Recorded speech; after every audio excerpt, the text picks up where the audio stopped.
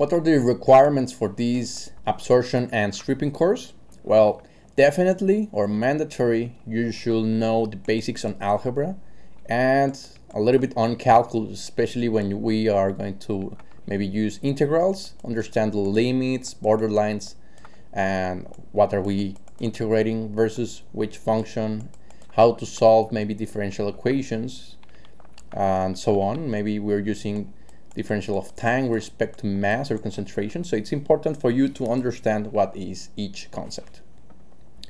Of course, and I'm pretty sure that if you already looking some separation processes or absorption, you already know that mass and energy balances are the basis of any chemical process. We need to know how much matter is going in and out in each stream. In this specific case, maybe this is the flash drum. You know that we have a feed, gas, and liquid. You know that F equals G plus L. Now, if we're talking about absorption, we're going to see later on that we have a gas here, and it's going to interact with a liquid that goes right here. So they interact, you know, gas will tend to go up due to the density difference. Liquid will go down because of gravity. So whatever happens here, you know that L plus G must be equal to G2 and L2.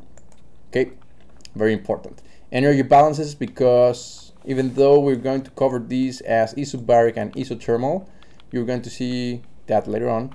Temperature effects and pressure effects, so very important to consider mass and energy balances. Thermodynamics, once again, because we're going to have plenty of pressure changes, temperature, and it's very important for you to understand the equilibrium line. If you have a liquid and a gas, and you have a, let's say, a contaminant X in the gas phase, of course you know that thermodynamics will allow you to understand how it works between the solubility, what happens if you increase temperature, if you decrease pressure, and so on. So very important. At least thermodynamics 1 course will be cool. Thermodynamics 2 will be awesome. Transport phenomena, and I say basics because many times you have this course on the same course, let's say transport phenomena, or they tell you mass transfer and separation processes, or maybe they just tell you separation processes and they include you the transport phenomena part. What is this? Essentially to understand how Fick's law and convection law work. So Fick's law essentially states that the gradient works against the distance. This will be the convection, or let's say J. Sorry, diffusion JA. Okay, so very important to understand what is diffusion, what's convection, what drives diffusion. You know that, well, hopefully you know already that the concentration can be changed by molar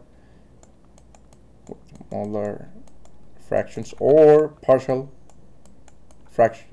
pressures as well. Now, what will be an advantage? And let me clean this up. An advantage or optional for you, I will say that a mass transfer basic course will be awesome. So once again, if you haven't take a mass transfer course, it's fine, no worries. Actually, absorption and stripping operations are seen in mass transfer courses, so probably you're wondering, why do I need to have a course which I am taking? It's because in some universities you will see first mass transfer and then you will see separation processes.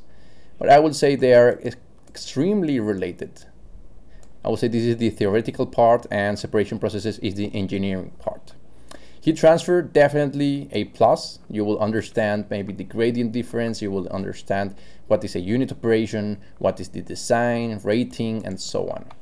And momentum transfer as well. Not only that, it will also let you know and understand why increasing velocity affects operations, why if we increase density, viscosity, we will see an effect on our column, what is the pressure drop, etc.